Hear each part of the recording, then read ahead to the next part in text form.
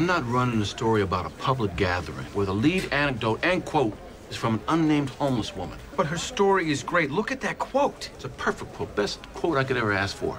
And that's my concern at this point. Jesus Christ. And to hell with you if you think I made it up. The Wire. It's one of the greatest shows ever, and I've wanted to make a video on it for years, but I've never been able to because it's such a daunting subject. It covers so much ground. Where do you even begin? You could have an entire college class centered around The Wire and still only scratch the surface of how deep the show goes. Because of that, and because I'm a pretty lazy person, I've never been able to get past the outline stage, and I kinda gave up trying. But then I came across this seemingly unrelated video, The Fall of a Superstar Psychologist by the channel Quant. Though the title didn't include the name of the superstar psychologist in question, I immediately recognized him. This is Dan Ariely, psychology professor at Duke University, prolific author, and a prominent figure in the School of Behavioral Economics. I've read a couple of Ariely's books and watched several of his presentations and found him to be an interesting guy. His area of expertise is of course behavior, specifically how people behave in ways that go against their own interests, and how unnoticed environmental cues can have a huge impact on your actions. For a quick example of what Ariely's all about, let's check out this TED Talk he gave about an online pharmacy that was trying to get customers to switch from expensive name brand drugs to identical yet much cheaper generics. All the customers had to do to save a lot of money was fill out a simple form and mail it back. But even after the financial benefits were explained, no one did. Even when the pharmacy sweetened the deal by offering free medication for an entire year, still almost no one switched. Two things are happening at the same time. It's branded versus generic, but it's doing nothing versus doing something. Apparently, I'm not the only lazy person out there. If doing nothing is a viable option, most of us will just do that. So the pharmacy hired Ariely to see if he could get people to switch, which begs the question, how did he do it? Well, one thing he didn't do was try to get people to fill out the old form. Instead, he sent out a new form and said, if you don't fill this out and send it back, your medication will be stopped altogether. That took away the option of doing nothing. Now people had to choose between expensive name brand drugs and cheaper generics, and when they did, just about everybody switched to generics. I love this stuff. I read these kind of books all the time. Books that take ideas from science and psychology and economics and wherever else and then turn it into an easy-to-read narrative for the masses. It's right up my alley because as a lazy person, I'm not going to sift through peer-reviewed journals or pore over data, and I'm sure as hell not going to conduct my own placebo-controlled experiments. And that's okay. We don't all have to be scientists so long as the people who are and the people who present their findings are honest. That's why this video about Ariely got my attention, because it alleges he wasn't, which oddly enough is what made me think of The Wire. If you've seen The Wire, and I hope you have, otherwise please go fix your life, then you know season 5 deals with, amongst other subjects, the media. We meet several characters from the Baltimore Sun, including Scott Templeton, an ambitious reporter who makes it clear his ultimate goal is to leave the Sun and write for a more prestigious paper like the New York Times or Washington Post. In order to do that, he needs to get more attention for the stuff he writes, and in order to do that, Templeton plays loose with the facts. Really loose. You feel comfortable telling me where you got that? Not really. You're being a source. If he can't get a good quote for a story, he makes it up. If he doesn't think a story is exciting enough on its own, he embellishes the truth. Templeton's big break comes when a serial killer emerges on the streets of Baltimore. And did he bite all of them? Not all. Just the latest ones. A biter. That's great. And, sensing this is going to be big, he scoops everyone by pretending to be contacted by the killer, which allows him to then write an exclusive I Talk to a Psycho expose. I said, what happens after 12, he said, quote, I go somewhere else, unquote. This works out even better than he could have hoped. Not only does it get him all the attention he wants, it leads to the real killer contacting him. Right, any of you people don't know nothing about me. What? Which allows him to then publish another bombshell story. How was him? Again. Templeton is a fraud. That's pretty obvious. What's not as obvious, however, is why. You could certainly argue from watching him work that he's just not very good at his job, so he lies in order to compensate. I resent the implication. I'm not going to argue in favor of Templeton's talent or lack thereof, but I will say that if all he wanted was to report the truth, I bet he could. What I like most about it is that you didn't overwrite it. You really let this ex-Marine just tell the story. Thanks, Gus. In the war story that he embellished, he did do some solid reporting. He hit the streets and interviewed several homeless people, until he came across a former soldier who had an interesting story to tell, and which Templeton truthfully recounted, at least right up until he added some completely unnecessary lies because he thought the story would read better. I never said I was in a firefight, not on that day. I'm sorry, but you did. I think this really shows you what's going on in Templeton's head. His real problem isn't so much that he lacks talent, it's that he cares more about getting attention than about reporting the truth. If the truth doesn't align to what he thinks will get him the most attention, then he'll bend the truth until it fits the narrative he wants. And again, this is who I thought of when I learned about Dan Ariely. If you want to know all the details of what Professor Ariely was up to, definitely check out the links in the description. I just want to go over the two main scandals Ariely was involved in because they remind me so much of Templeton. The first involves a paper that Ariely and 3 others published that was based on data from a car insurance company that periodically asked customers to report how much they'd driven in a given period. Since driving less meant lower premiums, the drivers had a financial incentive to lie. Now, the insurance company already had a good idea of how much they'd driven, so they also had a good sense of who was being honest. What Ariely and his team did was change the form that the drivers recorded their mileage on so that instead of signing at the bottom and saying, "I promise everything I wrote above is true," they had to sign their name and promise to be honest at the top before they'd written anything else. Those who filled out this new form went on to be significantly more honest than those who filled out the old one, and in the world of behavioral economics, this was considered a big deal. The paper Ariely and his co-authors published was massively cited and hugely influential. But there was a problem. When other researchers tried to replicate the findings, they couldn't. When the insurance company tried to replicate the findings, they couldn't, and when this watchdog group investigated the study, they came to the conclusion that the data was fabricated. The numbers were too perfect. A normal distribution curve would look like this. Ariely's data looked like this. When the watchdog group went public, Ariely agreed the numbers were bogus and the paper was retracted. This looked particularly bad for Ariely because he alone handled the data, but he claims he simply used the numbers the insurance company gave him. The insurance company denied this, saying the data they provided was very different from what wound up in Ariely's paper. Now, in fairness to Ariely, this is not The Wire. We don't get to watch Templeton commit fraud right in front of us, so it's impossible to say exactly what happened. But as Rebecca Watson put it in this excellent video she made on the topic, even if you believe Ariely, in the very best light, Dan Ariely is completely inept at his job. Yeah, Ariely's supposed to be an expert at analyzing data, yet he's claiming he looked at this and said, "Yup, totally legit," and then published it, which I have a hard time buying. I mean, what sounds more likely to you? A multi-billion-dollar insurance company fabricated its own data for no logical reason, or a best-selling author with a bombshell story he wanted to tell changed the data so that it aligned with the narrative he thought would get him the most attention. If that wasn't bad enough, Ariely found himself in similar trouble when he and 2 other authors published another paper that again claimed people behaved more honestly if prompted. This time the claim was based on an experiment in which college students were given a math test that they self-graded and were then asked how well they did on, not knowing that their answers would later be verified. Before saying how well they did on the test, half the students were asked to recite the 10 Commandments, and those who were went on to be more honest than those who weren't. This was again considered a big deal. However,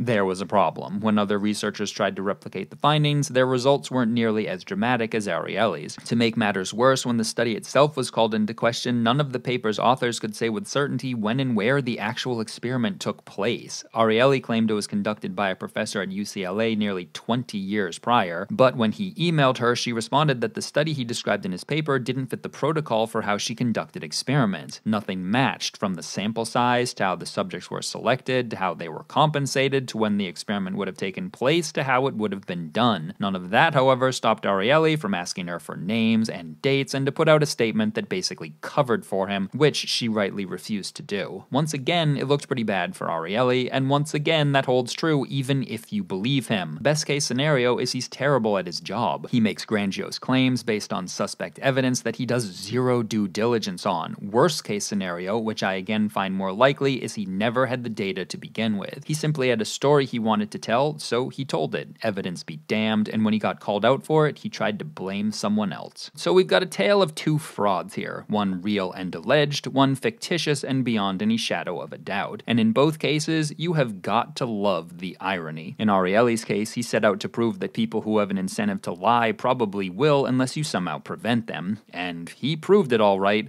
by lying about the way he claims to have proven it. allegedly. And make no mistake, he definitely had an incentive. Ariely isn't just a professor, he's a celebrity professor, part of an elite group who teach at the best schools, sign lucrative book deals, and get high-paying gigs as consultants and speakers. You want to reach that level of success, you better publish some earth-shattering research. If you do, the rewards will be great. If you don't, you might not even keep your job. While academia and journalism don't overlap perfectly, the term publish or perish I would say applies to both. The most coveted jobs in journalism, like the kind Templeton is after, require that you attract an abundance of eyeballs. You need to put out the kind of content that commands attention, like Templeton did with his pieces on the Baltimore Biter, who, get ready for the irony of all ironies, never actually existed. What? Biting's not sex, it's biting. Detectives Jimmy McNulty and Lester Freeman made him up after the major crimes unit they worked in was shut down due to budget cuts. When the money starts to flow, I'll get you all back on this somehow. Since taking down Baltimore's biggest and most violent drug gang wasn't considered a high priority, McNulty and Lester commanded attention by making it look like a serial killer was preying on the homeless. With Templeton's unsolicited assistance, You called the reporter, huh? No, actually.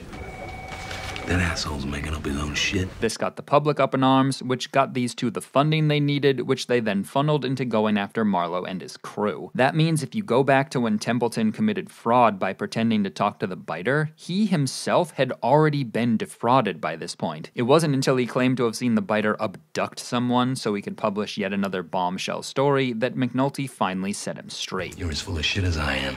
Trapped in the same lie. Only difference is I know why I did it. You're not serious, you No. No, I'm a fucking joke. And so are you.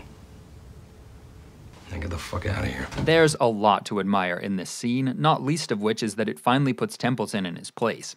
Kind of. McNulty can't tell on Templeton without exposing himself, and Templeton knows this, but still, the fact that someone knows he's a fraud, not just suspects it like his editor Gus, but knows beyond any shadow of a doubt, you can tell it really shakes him to his core, which is deeply satisfying for us, the audience, because Templeton is a complete piece of shit. Don't get me wrong, he's a great character, this is great storytelling, but oh my god, even amongst the Wire's most revolting inhabitants, I'm out there doing the Lord's work for you, Irv. Templeton more than holds his own, which is kind of weird when you think about it. I mean, it's not like he kills anyone, so why is this non-violent reporter so hated? I know that question sounds obvious, but it can't just be that he lies, that he's trying to pull off this huge deception. If that's all it took, then we'd feel the same way about him that we do about McNulty and Lester. Their fraud is way bigger than Templeton's. These two cost the city millions of dollars, they waste God knows how many police man-hours trying to catch someone who doesn't exist, they desecrate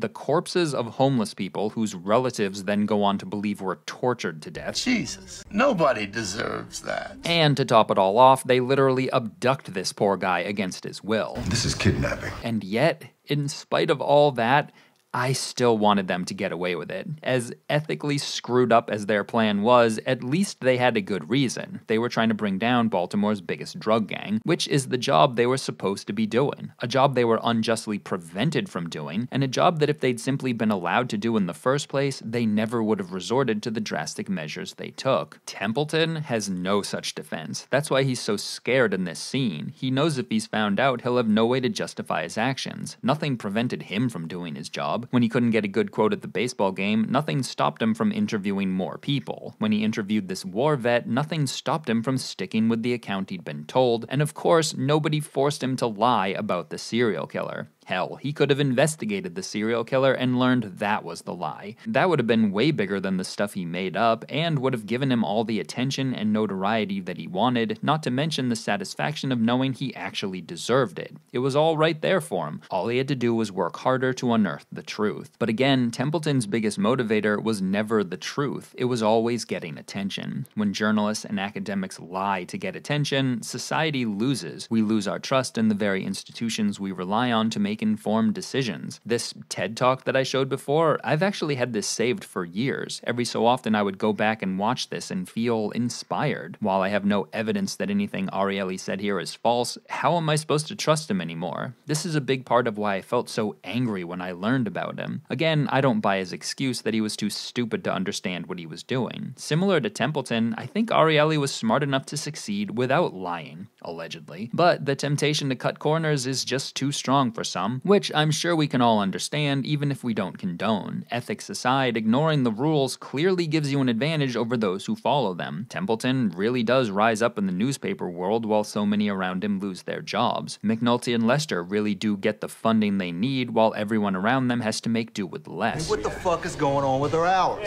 Even Marlowe is able to take over the entire Baltimore drug trade largely because he completely ignores the so-called code of the streets that everyone else follows. But I treated you like a son. I wasn't made to play the son.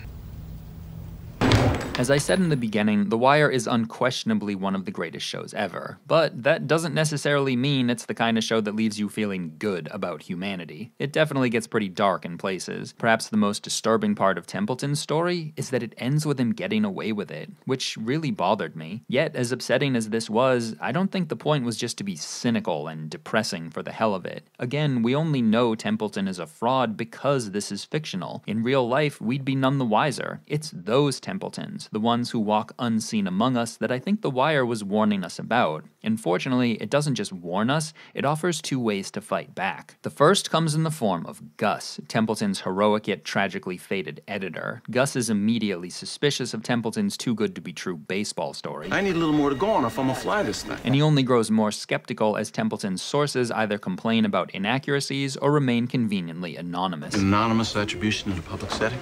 There's no need for it. Skepticism is an essential quality for an editor and a great quality for anyone. Contrary to its popular usage these days, skepticism does not mean calling anything that fails to support your interests fake, but it does mean extraordinary claims require evidence, which, like Gus, you then have to follow up on. You lie about combat because you weren't there. And Terry was. 2 tours. I'll admit, as a lazy person, that extra work doesn't exactly appeal to me, but I think we can all agree it's a price worth paying. The other solution comes in the form of Rhonda, a prosecutor with the state's attorney's office. After McNulty and Lester's deception is uncovered, Rhonda tells them that because it'd be a PR nightmare for their hoax to go public, the powers that be have decided they're not going to be fired. Instead, they're welcome to stay on in some backroom job. However, that job will never again include doing actual police work. Not anything that's gonna find its way into a courtroom. Because McNulty and Lester are real police in the parlance of the show, they refuse this offer and quit. Staying on just to get paid would be beneath them, and would make them almost as bad as their bosses at City Hall, who lied just as much as they did, but in the legally acceptable form of juking the stats. She wants me to juke the stats for Carcetti. So do it. Burrell juked them before you. Warren Frazier before him. Which The Wire constantly explores in one form or another. The greatest conflict on the show is arguably between those who care about reality and those who care about perception. This holds true in the world of politics, law enforcement, journalism, education. If we're teaching the kids the test questions, what is it assessing in them? Nothing. It assesses us. The test scores go up. They can say the schools are improving. The scores stay down.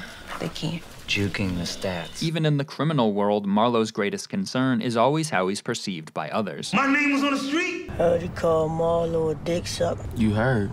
You ain't sure? No matter if he said it or not.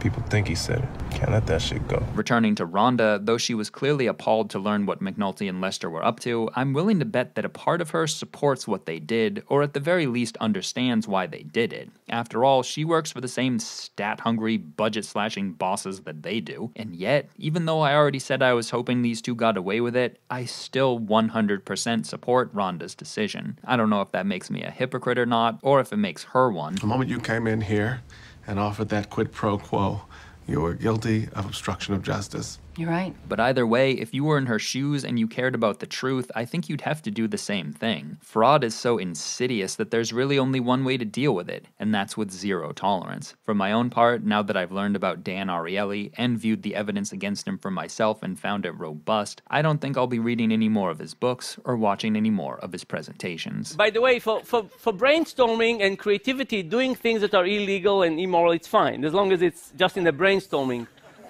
phase.